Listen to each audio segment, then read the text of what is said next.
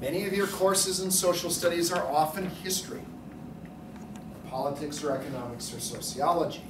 This one is, we are going to come and we're going to talk about Donald Trump. We're going to look at it. We're going to listen to him. Oh yeah, President Trump. Does that sound like? And we're going to hear from Hillary Clinton and about her and what she would bring to our nation, and talk about her. So the real issues that are happening today, the Syrian refugees in Norway. What will you gain, or what will you know by the end of the semester? Number one, we are going to read, and we're going to watch, and we're going to analyze different media outlets from both politically liberal and conservative viewpoints. So we will, on one hand,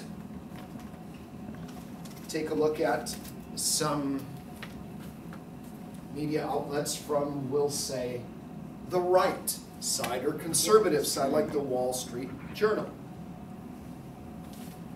The Wall Street Journal generally would not be in favor of Hillary Clinton. Generally, in her policies.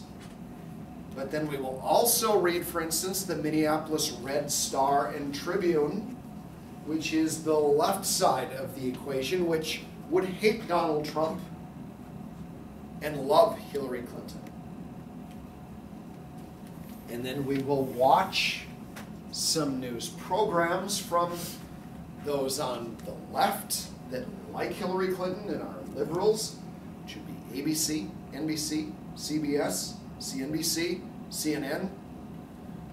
Most of the news outlets that you see on TV are very liberal.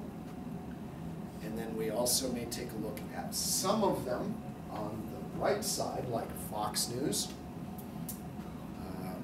We also might see Town Hall News, the Young Conservative, or some that will be able to take a look at both sides of that. And the best thing for you, I think, is so that if you don't know who writes it, you're going to be able to distinguish from what viewpoint is this person writing this.